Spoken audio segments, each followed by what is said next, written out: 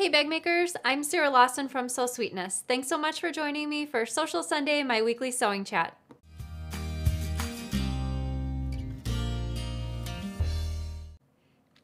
Hey everybody, happy Sunday. Welcome to Sewcial Sunday. Danny's going to be joining me in just a second. I can tell something's probably going on with our Facebook stream, possibly, but he's going to get everything in order and then come join me on the set. So welcome to Sewcial Sunday. Thank you so much for joining me. I've got to tell you, well, first things first, happy birthday to Sarah with an H. It's Sarah's birthday today. She's tuning in live, so happy birthday to you. I hope you had a great day today.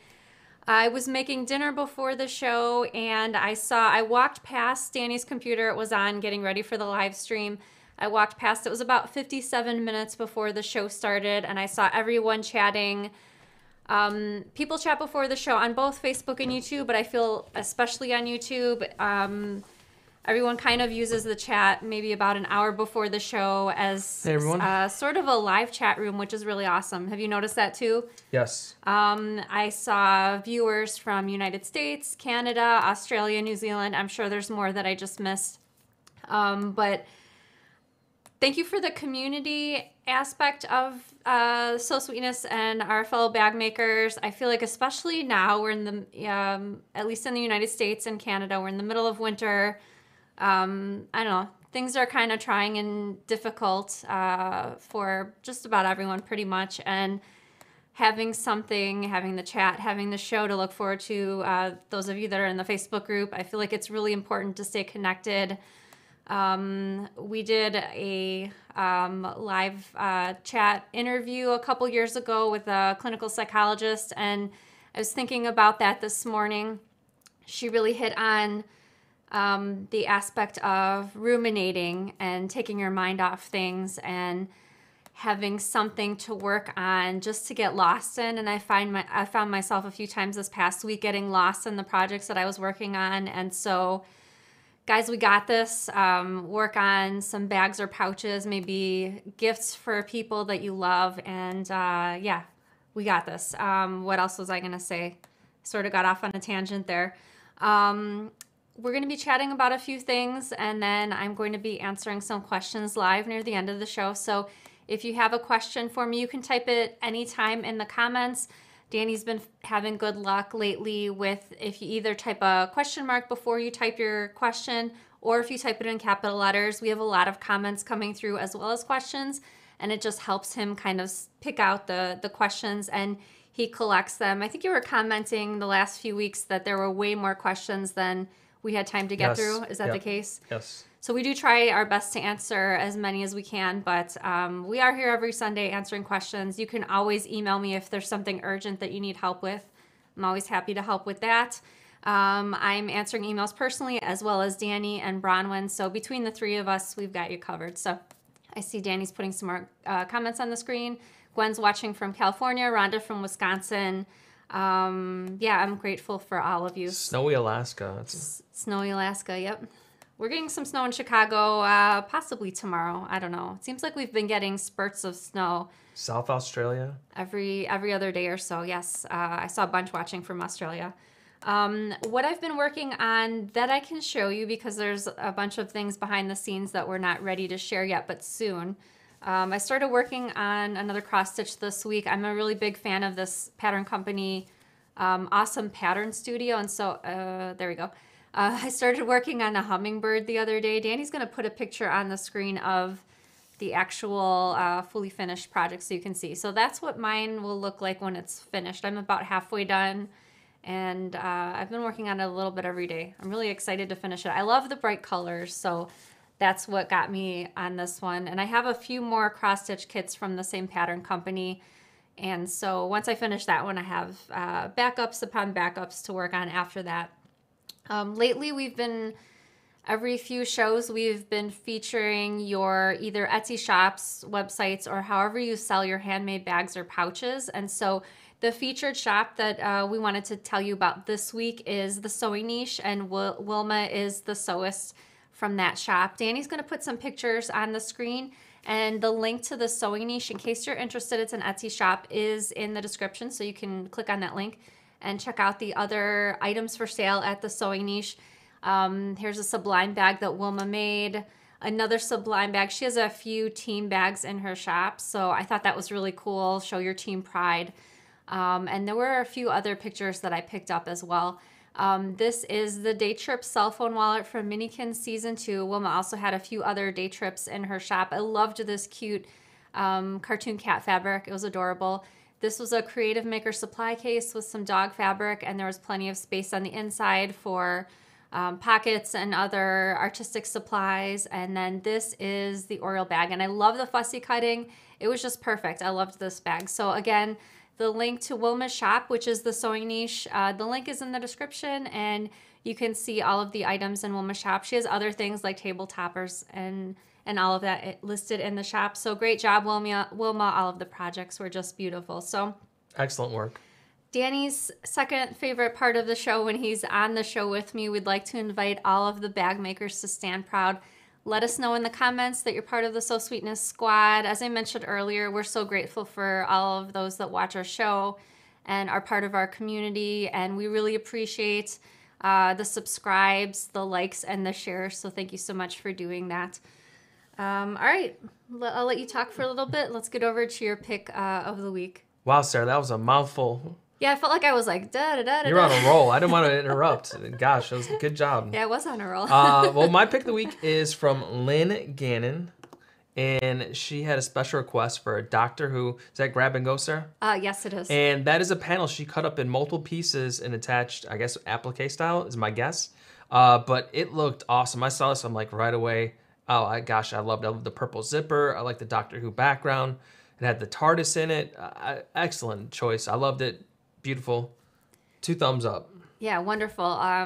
So such creative ideas to use other items, especially fan type things like such as for on t-shirts, repurposing them for bags. And that was the Grab and Go sleeve from Minikin Season 1. And that's a pattern that I walk you through the measurements of your device, and it's really easy to make a personalized device, a personalized sleeve for whatever your device is, Kindle, laptop. I made one for a hardcover book, so lots of different items that can fit into that pattern. Were you going to say something? No. Okay. What else do we have? I guess that's about it. So I'm going to announce the winner of last week's giveaway, and then I'll start answering some questions. So the winner of last week's giveaway was Annette Margaret Kralyev. I hope I pronounced that close to correct. So congratulations to you, Annette. I've already contacted Annette on social media and just waiting to hear back from her to get her prize. And there's another giveaway at the end of the show, so stay tuned for that. All right, so have you been collecting a lot of questions? A fair amounts to start. Okay. Sounds good, sounds good. Uh-oh. Lori says, I know you've been talking about new patterns. Any idea when they will be ready to be released? Not trying to rush you. So Danny and I were talking about this last night. And I said just go out, will be released in 2021. You'll see it in 2021. That's my... We're getting very close. What we decided when we were talking yesterday, because we didn't... we work on all of our own deadlines, and especially... I don't know, some days for me are easier than others, and so to take the pressure down a little bit, we decided we'll start showing sneak peeks when we're really, really close to finishing, and we've been making really good progress. I'm actually really proud of the progress we've made so far, so we're getting really close, but we will be sharing sneak peeks when it's getting closer, and I guess that's all I could say for now. Yep. Jennifer says, what's your favorite hobby besides sewing? So I love horseback riding. I rode occasionally as a kid, but nothing serious. And then 2 years ago, I started riding a few days a week. I lease a horse, and it's really, I don't know, it's very calming for me, just the nature of how horses are. Besides that, I love reading books. I love reading, Malcolm Gladwell is one of my favorite authors, so sometimes I read nonfiction. I also like reading fiction books, TV shows. I like watching documentaries, especially about history, about animals. We've been watching a lot of BBC shows about animals in the past week, right? Sarah, that was a secret. I don't really watch sports programs, I'm sorry. That's funny. What were we watching the other day? There was an episode about reptiles. They were Yeah. all narrated by David Attenborough. So There were some cool ones with like the alligators Sarah didn't like to see, but it was very interesting no, some of the nonetheless. predators. I totally understand. All animals need to eat, but some of the predator type Yeah. It's a little sad. shots are a little hard to watch. But Brenda says, is Pelon 808 too heavy to use on the bags instead of SF 101? Pelon 808, I think, is craft fuse. I guess it depends on what part of the bag you're using it for. If you're thinking about using it for the lining, I guess it's okay. I feel like SF101, which is Shapeflex, is the optimal. I know in some areas Shapeflex is hard to come by. I suppose in a pinch it's just a little bit stiffer than the Shapeflex. That's your whole answer? I guess so. Yeah, I know. Normally I'm a little bit... Yeah, I was waiting for a little more. I was like, oh, gosh. Jacqueline says, when I download the Kennedy bag, I'm not getting the main and bottom templates. It shows us 3 total pages. Is there another download I'm supposed to be doing? Is that like the straight sections? Off the top of my head, I'm trying to think through that pattern. So first of all, in my patterns, all of the squares and rectangle pattern pieces are not actually represented by physical paper pattern pieces that you need to cut out. Those measurements are called out in the cutting instructions, so you can use your ruler and rotary cutter to cut those out, I feel, more accurately. And it also saves on paper. We are coming out with, starting with the last 4 patterns that I came out with, going forward we'll have AO sheets, which is the large format paper that you can get printed at a local copy shop. Projector files and SVG files. So we're trying to give you lots of options as far as cutting and printing out your pattern pieces. Blossom says, do you think there will be SVGs for Minikin Season 2? We did load those up. Michelle Graham has been working through SVG files. We did load those up on the website really recently, last few days. The thing about the website is sometimes when I try to implement something, it requires testing and it doesn't always work the way I want.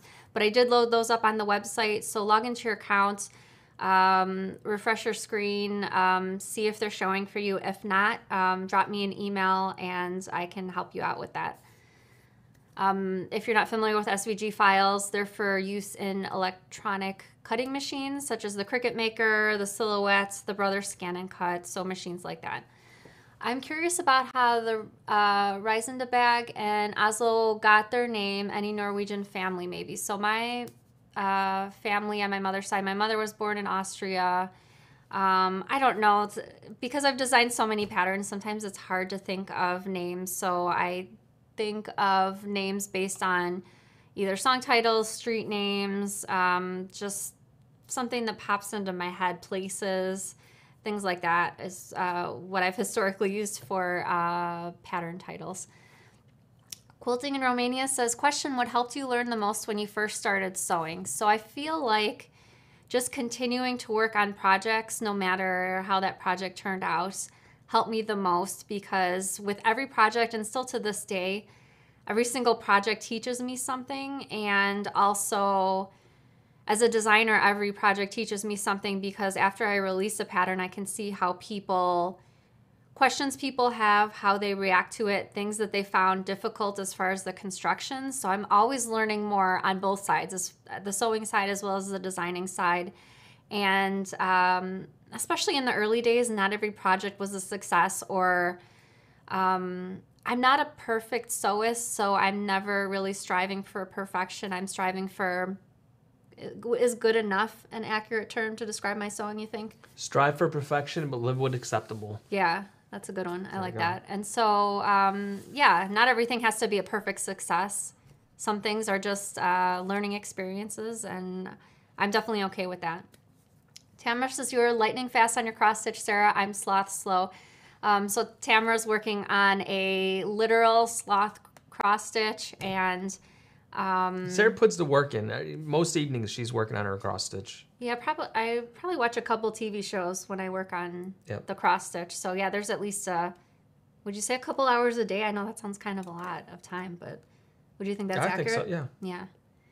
Cindy says, what bag do you suggest to store a Cricut or a Sizzix in? So actually, Michelle Graham has a pattern hack. It's on my website. If you go to the So Sweetness website, there's a tab at the top that says tutorials, and there's a sub tab for pattern hacks, and there's one for making the Sheffield tool bag longer so that you can put your Cricut maker inside.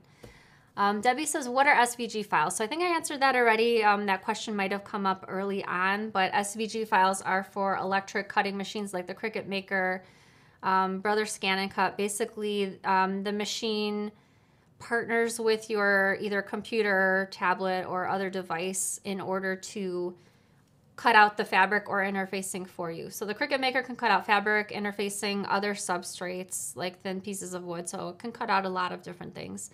Nettie says, when I sell bags, do I give you credit for the pattern even if I alter it? So that's completely optional. Some people do give me credit in the product description that it's a So Sweetness pattern. You're not obligated to do that. So it's up to you. I'm just happy that you were able to make something pretty and list it in your shop. Clovis says, have you dyed zippers before? I actually have not. I feel like that question kind of rings a bell. I don't know if someone else asked that recently, but I did. I think last show someone asked. Last show, yeah. And someone mentioned that you soak it in some material, maybe alcohol, isopropyl alcohol, and it lets you absorb the actual dye. I'll have to Don't quote me on that. I'll have to look that up because I've never done it before. I have dyed fabric before. I remember the text fabric, but not zippers. Yeah, it was some years ago in our old bathtub, and I think it stained the bathtub. Did stain the bathtub. I was dyeing the fabric turquoise color, like a bright turquoise, like kind of like the top bar where the questions are, like close to that color.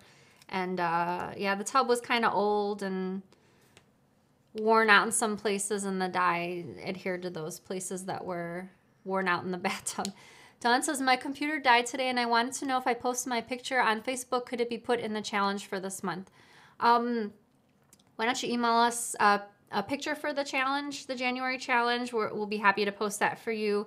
My email is sarah@sewsweetness.com. That's Sarah with no H, and either myself or Bronwyn will get that added. Or you could just email it directly to Bronwyn. It's bronwyn@sewsweetness.com.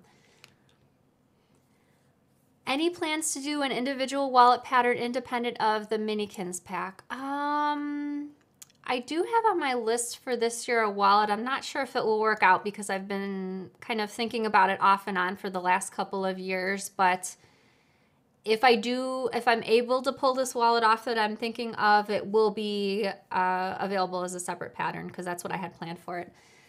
Is it difficult to find joy in sewing when you're doing it as a professional with deadlines and goals? It's so funny you asked this question. I was thinking about this earlier, just because I was thinking about it in regards to horseback riding. It is a little bit different when there's a gray area when your hobby is also your job. I would say I do love it still almost all the time. It's I think you found joy more in it more recently, even more than the past, especially, you know, working on what we're working on, you know. I don't want to say what we're working on, but yeah, I would say the last, especially during the pandemic, it's given me purpose, and especially the live shows. Like, no matter how I'm feeling on Sunday, once the camera turns on, I'm like, all right, I know what I'm here for, that kind of thing. I know that sounds really corny, but Robbie says, what is your favorite hobby, Danny? I'd like to say technology with a minor in video gaming, but I really enjoy researching technology, the uses of it. I like to buy it. I like to play with it. That's what I enjoy, so it sort of works well, my hobby for our business, so that's my favorite. Danny is a good researcher. Whatever we need to figure out how to fix or anything, car-related or whatever. You name it. Nikki says, do you ever add embroidery to your bags? Very rarely. I can't even, maybe once or twice ever.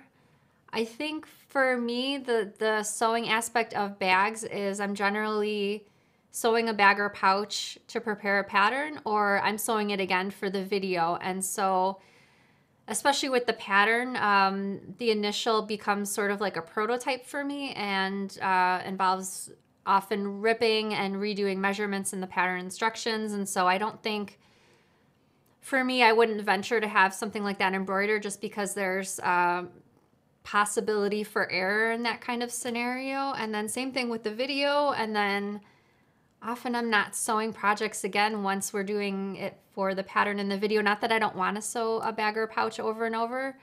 It just, we're on to the next pattern or video. So Teresa says, I just ordered some of the faux leather and it's going to be the first time I worked with it. Anything I need to know. So first off, you want to use either a Teflon foot or a walking foot. I do have a video on my YouTube channel, how to sew with cork fabric, and a lot of the aspects that were presented in that video can also be used for either the faux leather or real leather or glitter vinyl. So check that video out. Debbie says, I'm new to bag making, not new to sewing. What is the best one to start with? So I always recommend either the Baker Street bag. It's a free pattern and video. It has a recessed zipper in it, or the Easy Leather Hobo bag. That one secures with a magnetic snap. So either of those, they're both free. They both come with a video, and those are both a great chance to, they're relatively quick projects, but great chance to dip your toes into bag making.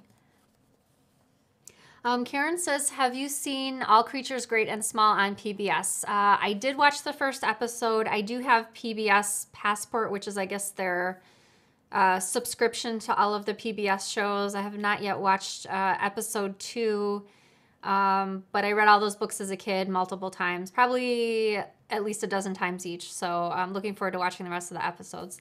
Kim says, when starting out, would you recommend making the same bag until it is good enough to be sold, or making several different bags just for practice? That's a good question. I feel like...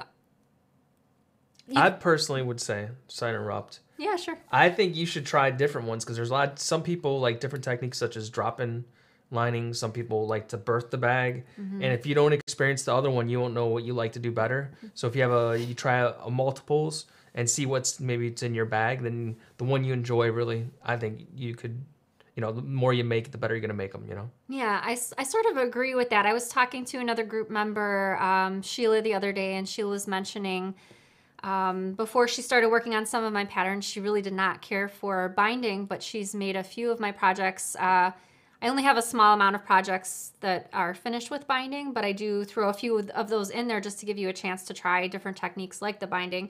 And she said she doesn't mind it now, and I feel exactly the same way.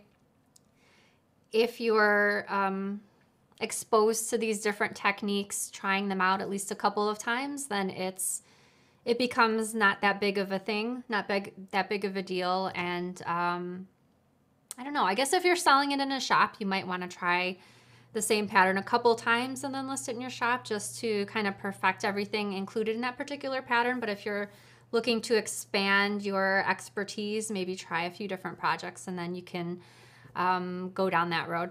Kathy says, I would love to see a pattern layout in the instructions so I make the most of my fabric. So I definitely hear you on that.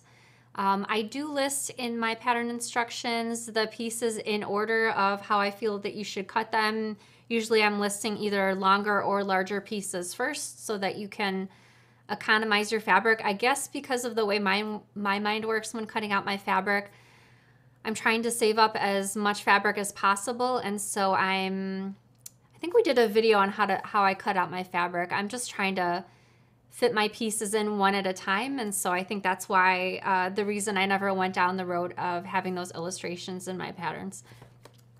Sarah says, have you watched Spy in the Wild? It's an animal show with animatronic spy cameras disguised as animals secretly recording behavior in the wild. Cool and a little creepy. I'm not sure. Is that a PBS show? Because I think I remember seeing something like that in the PBS Passport. I have not watched those yet, but I do. It kind of rings a bell, so I'll have to check those out. Tammy says, what is a good product that I can use to give bags some weight? Sometimes I think the bags feel too light. So depending on the bag, I guess it would also depend on the interfacing that you're using for the bag, but you can always add a false bottom to a bag, which is something that is stiff at the bottom of the bag, but that you can take out in case you need to wash the bag, or if you just plain like to take the false bottom out. And I have a free video on my YouTube channel, how to make a false bottom, and that video will help you adapt it for whatever bag that you'd like to make one for. Cheryl says, in most of the bags you make, what type of interfacings are the most common in your bag? So that's a great question. I 100% of the time use Pellon SF101, also known as Shape Flex, for my linings. Unless you're using canvas or a waterproof canvas for your lining, then you can skip that SF101. For the exterior, I want to say maybe 95% of the time I use foam interfacing for the body of the bag. Sometimes I slip in some small portions of either Pellon Peltex or Decoville Heavy, which is their stiff interfacings. So I might insert, for example, let me grab a bag. So the body of this bag is made with foam interfacing, but this bottom portion over here, there's a small portion of, like I said, either Peltex or Decoville Heavy. So the bag still feels softer and flexible, but I like having stiffer portions on certain aspects like the bottom to hold a lot of things and hold the shape. Yes, exactly.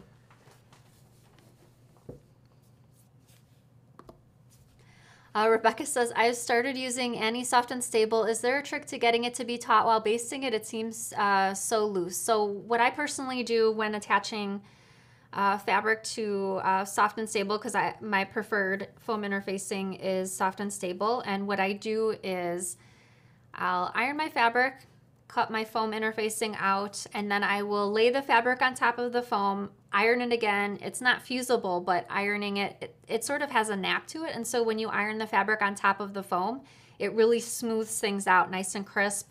Another option before you even add it to the foam, you can use some spray starch like Best Press, or Soak has, the brand Soak also has a flatter alternative spray. It's called Flatter. That's another option. So after I iron the fabric on top of the foam, then I'll directly place the wonder clips around the outer edge, and then I'll try to get it over to the sewing machine, keeping it nice and flat. Danny, you've probably seen me do that. So keep it nice and rather than letting it flop over or anything like that, just keep it as flat as I can, getting it over to the sewing machine, stitch it in place, and that helps get it nice and smooth and flat. Linda says, how do we use the projector file? So there is a group on Facebook, if you're on Facebook, called Sewing for Projectors, I think is the name of the group, and or Projectors for Sewing, sorry. Projectors for Sewing is the name of the group, and a projector is basically what it sounds like, a projector. Do you want to do a little bit of talking? Yeah, so Sarah had me join this group because she was interested in this. You have to mount a projector either on your ceiling or wall. Some people use a countertop near it. You need a short throw projector. It's a certain type. And they also have an ultra short throw projector. And when they say generally you have a projector in your house, you need about 10 feet to get the size, you know, to the screen, if it's 100 inches or whatnot. So they're taking a projector, they're putting it on their ceiling, and they're projecting it on their desk. So if we were looking down, you'd see the image, whatever you're going to be cutting, and they scale it to the correct size first. So they mount it, adjust it, and they project like a 1-inch square, measure the 1-inch square, then it's accurate. Then they put the projector file down, and it outlines over your fabric, and I guess that's how you cut it out. Right, because it's projecting on your work table, you just move the fabric to where, like say if you're fussy cutting, you just move it to where you want because the design is on your table, and then you just cut around it. I guess that's the Cliff Note version. But anyway, look for on Facebook the group Projectors for Sewing. Lori says, a little late. Have you baked any goodies this week? Violet and I made chocolate chip cookies yesterday. Delicious. We like having them fresh, and so what we did is we baked half the dough yesterday, and the other half I put in the fridge, so when we want some more fresh cookies, we can just bake a new fresh batch. I think that's all. I haven't made any bread in the last few days. I think it's time maybe tomorrow to make another loaf. Karen says, what new products are coming to your shop? That's a good question. Recently, we added the Sew Tights magnetic pins in 3 different styles to the shop. I am always looking for new notions, though, new gadgets, new fun things. I do have a rather long, I'm looking at my list of all the new notions I have to review on Sewcial Sunday. I think I have at least 20 items in the list. So sometimes people suggest things, I buy them and review them on Sewcial Sunday. Some of these things I'll eventually add to the shop, depending on what the item is. I got some really cool paints to paint on raw edges of either cork or leather. Maybe we'll do that this Sunday, this upcoming Sunday. But feel free, if you ever spot something really awesome, send me an email, and I'd love to hear about what that new either tool or notion is. And again, my email is Sarah@Sewsweetness, and that's Sarah with no H. Louise says, does your store ship internationally? I'll let you answer that one.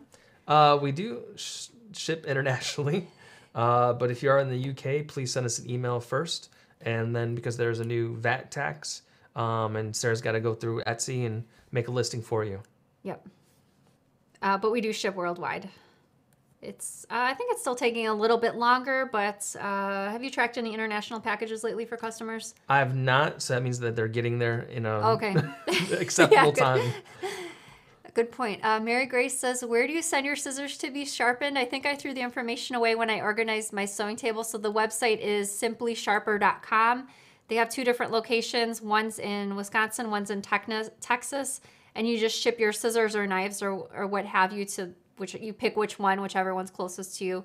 And they send them back sharpened for you. And I've used this service, I think, a couple times now, and very happy with.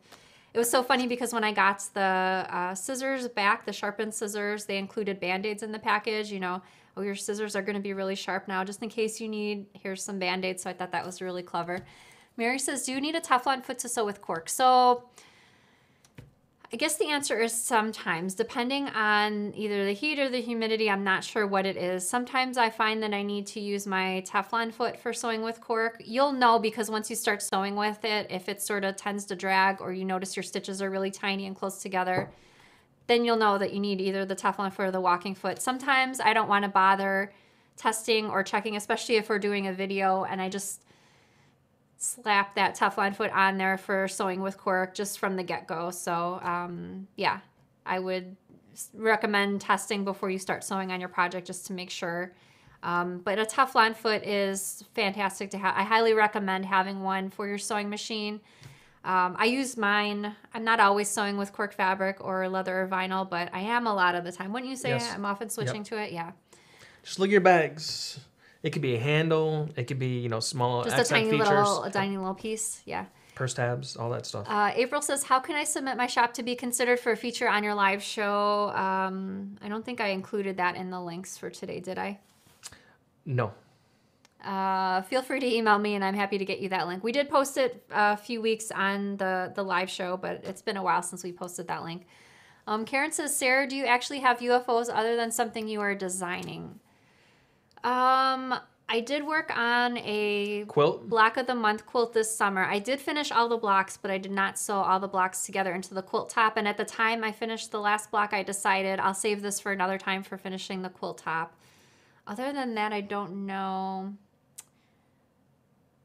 Traditionally, my UFOs are generally patterns, either patterns that it's so funny, like through the years, I probably have 3 or 4 patterns that I wrote that I just never moved forward with. There wasn't a problem with the pattern. I don't know why. It's sort of like a squirrel. Like you get attracted to a shiny object and then you see another shiny object and you're like, oh, I'm really excited about working on this other thing. And so like I leave that first pattern and then I just never come back to it. I don't know why. Stein says, can I use Decovil light and foam with vinyl for the Paladin pouch? The Paladin pouch, I think I used fleece interfacing for that. I did see people use foam interfacing for that pouch. I'm not sure both of those would be necessary. It's a relatively smaller project. You want to grab one of those Paladin pouches that are on the top. Anyone is fine. Yeah, so this is the Paladin pouch. It is a smaller project. As you can see, comes in 3 different sizes, has the multiple, there's like a divider in the middle, pocket in the middle with multiple sections. So because it's a smaller project, like I said, foam you can use if you want to. I'm not sure if all those other layers are necessary though. Kristen says, do you have any tips on sewing with a zipper foot or a tutorial video? So your zipper foot is going to depend on your machine. I use let's see if I have it in here. I do not. I have a Juki, so I have a hinge zipper. I use what's called the hinge zipper foot. So it's, it looks like my regular foot, it's just really narrow. It's a very cool foot. I've seen it up close and personal, and it's pretty amazing at what it does. I'm trying to think if there's any other free videos that I use the hinge zipper foot on. I'm not sure. It's not popping to my head immediately. Patricia says, Danny, do you have recommendations for a beginner YouTube or to use in editing videos? I would say go with 3 options. A great one to start. I've not used it personally, but I've read. I was thinking about switching to it. It's called DaVinci, and I believe they have free versions of it, and you can test it out and give it a shot. Is that Even spelled Adobe, like the artist, DAVINCI? I believe so. I don't want to tell you something wrong because I'm not 100% sure. Okay. But there's also Adobe Premiere Elements, which is a more basic set of Adobe products, and that lets you still edit your video and do nice stuff with it. It's just not as technical, and that might be a great starting point as well. Okay. I think you said 3 options. 2. 2? Okay. Well, Adobe Premiere Elements okay. and Adobe Premiere are 2 the same things. Okay. Elements is the light version. Gotcha. That's inexpensive and not a monthly charge, I believe. Okay. Donalyn says, how do I join another state? So Sweetness Group will be moving from Southern California back to Hawaii. So if you, in the Facebook search bar, if you type in SSSP, so that's 3 S's, SSSP, and then the state that you're looking for, that group should come up. State or country, so because we have country groups as well. Delva says, are your patterns designed for the domestic machine sewist? Lately, it seems that one needs an industrial machine and not sewing with vinyl is not in. So I use a home sewing machine. My very first sewing machine was a really inexpensive Brother. I think it was about $120. I was using that one for a few years while I was designing patterns. So I sewed the airplane bag on that one. I'm sure many others. The airplane bag is just popping into my mind because it's such a large bag. So these bags are meant to be sewn on. I've actually never sewn on an industrial sewing machine, but they are meant to be sewn on home sewing machines, although not every home sewing machine is created equal. Some of them are more workhorses than others. Can you hand crank on all sewing machines? Yeah. I think, yeah. I was wondering if a machine is maybe struggling. You might want to, in the area it's struggling, instead of trying to push it really hard, use your hand to help crank around like curves and some thicker machines seams. Are not as good with lots of layers, which is kind of what we encounter in bag making. So, but again, it depends on brand and the model of the machine within the brand. Dot says, I love the gloss cosmetic bag, but the binding kills me. I guess I am a birth person. Any bag like that doesn't use binding. So if you don't like binding, I'm not sure if you've ever tried fold over elastic. I've used fold over elastic for a few side pockets, but it's really nice because it's naturally stretchy, and you might prefer that to traditional fabric made binding. As far as that particular pattern goes, I really wanted to avoid the binding. Sometimes it's just necessary, just the way everything was constructed with I wanted to have a pocket in the front, and that pocket serves as a divider. So just, I guess the design of it kind of limits it to having either binding or try that fold over elastic. Jennifer says, I would like coloring book versions of the project so I can audition color combinations. You know what? That's seen pretty cool. Tons of cool patterns with coloring pages, but I never thought of that for And guess what? I've got a person pattern. who could possibly do that. Tell them the story about Violet the other day. I wish I could show you guys a picture, but that's going to be a reveal later on. She's done a new logo. It's not going to be our logo for our website, but it's going to be for like stickers or maybe shirts. And she came up and just, hey, look what I worked on. And it was a Sublime bag that had, I don't want to give the great like thing away, but had a unique fabric choice on it. And she had zippers. She illustrated the whole thing The whole herself. thing illustrated on her iPad. And I was blown away. It looked so awesome. She's 12 years old, and when I looked at it, at her design, I was like, wow, I'm sort of jealous of your skills, Violet, because She's very technical, and she's amazing. This is not like a crazy, this is the basic iPad, and it's, she uses, I think, called Procreate, and it's amazing what she could do with it.